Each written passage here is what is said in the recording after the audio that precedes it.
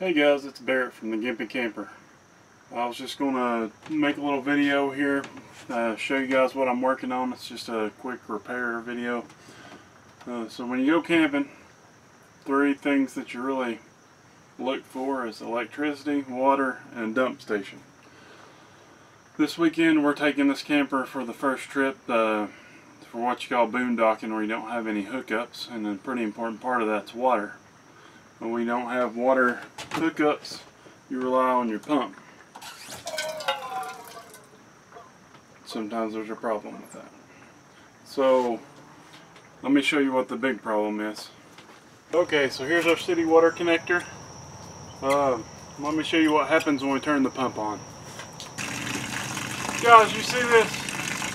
This camper's supposed to be a big boy, but it ain't supposed to go pee-pee by itself.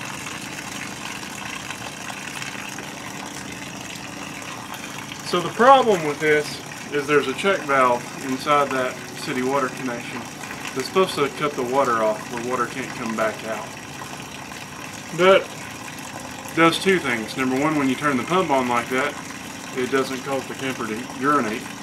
And number 2, it keeps water from backing up whenever you do have it hooked up to a hose. So we got to get that fixed. While we're at it, we're going to fix the fill valve, or the fill tank cover that goes to the tank as well, just because it's old and shabby looking. As a side note, the way that I found to temporarily fix that problem, should you run across it, is this is the elbow that I use whenever we have it hooked up to city water. And so I got a splitter valve for a water hose that has a ball valve on it. So if you hook that up and you turn it off, then it will keep the water from coming out of there. But you know, still, water gets out when you have the city water hooked up, and it's still not ideal, and it seems easy enough to fix. Okay guys, so the city water inlet that we're going to put on is a product by JR Products. This is the tab for it. Just looked it up on Amazon real quick. Had it shipped directly to the house. I think it was about 15 bucks. I'm not exactly sure. You know, it looks easy enough. You put some butyl tape around here. You can get some either pipe dope or Teflon tape. Connect the water setting there. Then just screw it in. And put some sealer around the edge. Give you an up close look at it here. So it just screws right on there. Goes with a little cap. And that little plastic piece right in the middle, I'm not sure if you can see it there, but that's what the check valve is. That's what keeps the water from coming back out.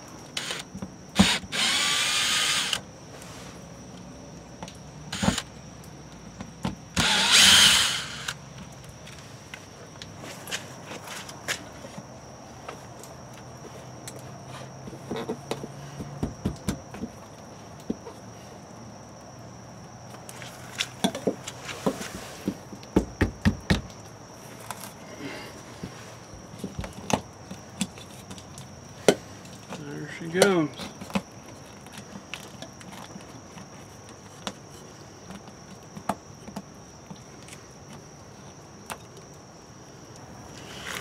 Alright guys, this is a tip I picked up from RV with Tito.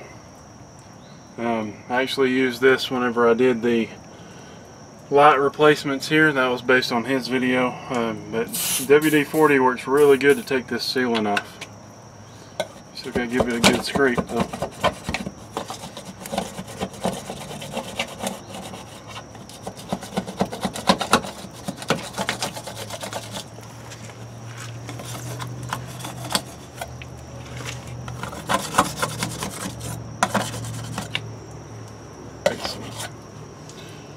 Now we gotta get something and wipe it off.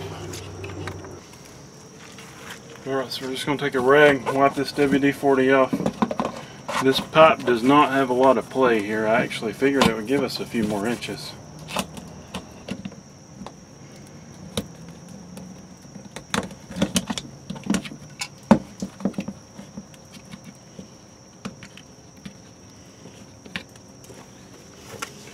Man, this thing is tight.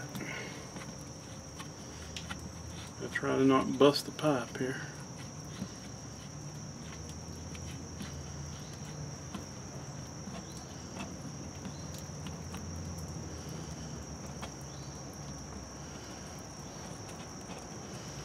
I'm gonna leave that in there for right now, because I was right. So this is a female, and this old brass piece is male, but the one that came on my new one's female, so I do have to go get a nipple for that. We're gonna leave it in the wall because that way it'd be easier to fish it out of there to put the new one on when I get back from the store. Alright, so we're back. Had to go to the store, get a nipple to put in there. Got some Teflon tape on there.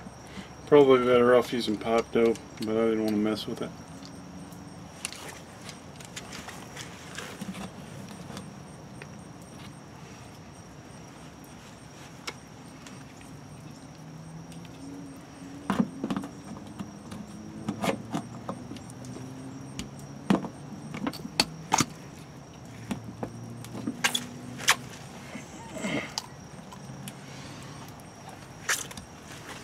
And as always, it's be more helpful to have about 4 more hands.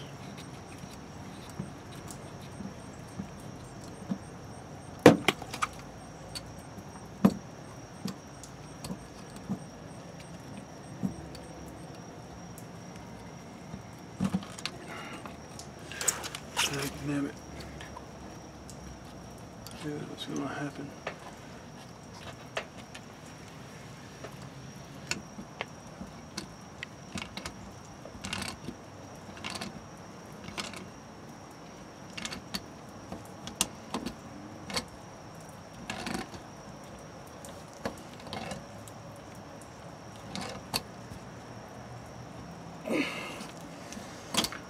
I think that's going to be enough to make it watertight. Let's go check it out. Right, so the pump turned off by itself. That's good. Don't see any water.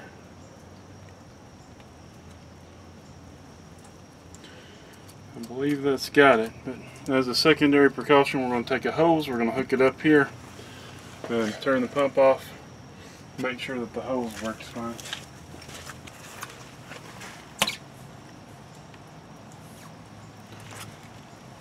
Still no leaks, guys, just some raindrops. Good job.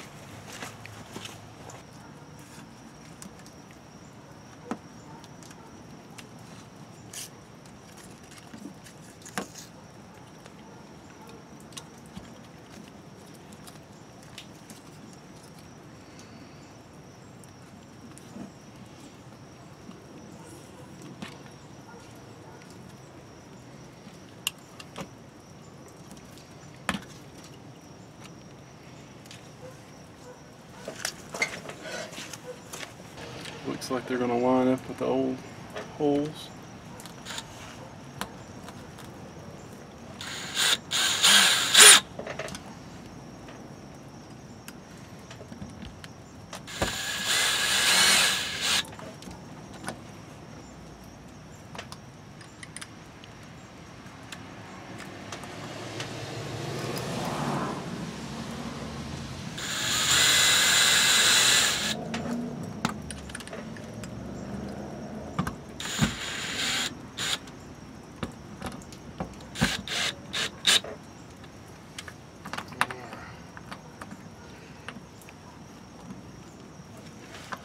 Project done.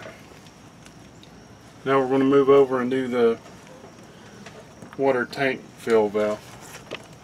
Alright, so here's our fill valve. We're going to change it out real quick. You know, it's just nasty looking. We did change the drain valve first because it was broken and the tank wouldn't hold any water, so I couldn't even tell if the water pump worked at that point.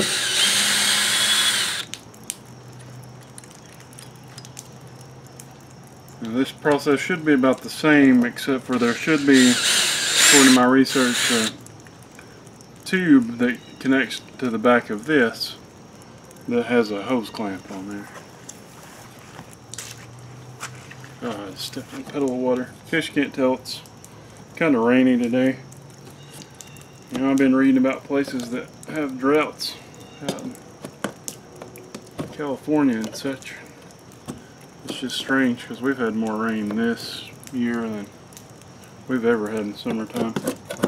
Matter of fact, I use weed killer all around the house instead of having to, oh, it just popped off. Instead of weed eating a lot in the weed killer, I've only been able to spray twice this summer because I had to wait because it was too rainy. Alright, I'm just going to scrape this off and get the new valve and I'll pick up there. Alright, so here's our old nasty cover. Here's our new cover. You know, basically it just twists on and then the back goes over, the hose goes over the back. There's a dog over there, doesn't like me messing around up here apparently. I did realize that when you open the basement door, you can get to the hose back here. I was worried if I was going to be able to reach it or not.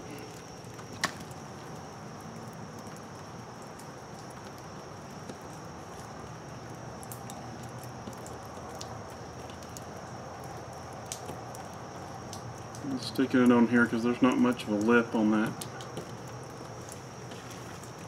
cover for it to stick to. It's not sticking to this too well.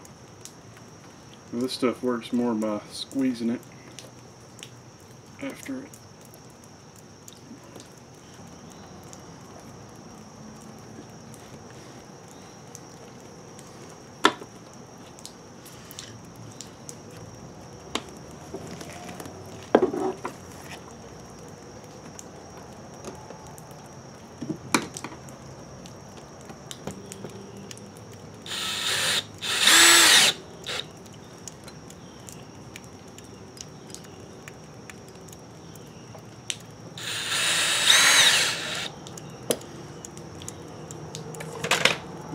There we go. Alright, so here's the moment of truth. We just got the pump turned on. There's no hose connected out there. The camper's not taking a leak in the yard anymore. That's very nice. So let's see if the water pump works. Awesome! Alright, so join us next time on the Gimpy Camper. We've got a few more videos in the works. We're going to G Creek Campground in Ocoee, Hiwassee area, southeast Tennessee, this coming weekend. So we'll see you then.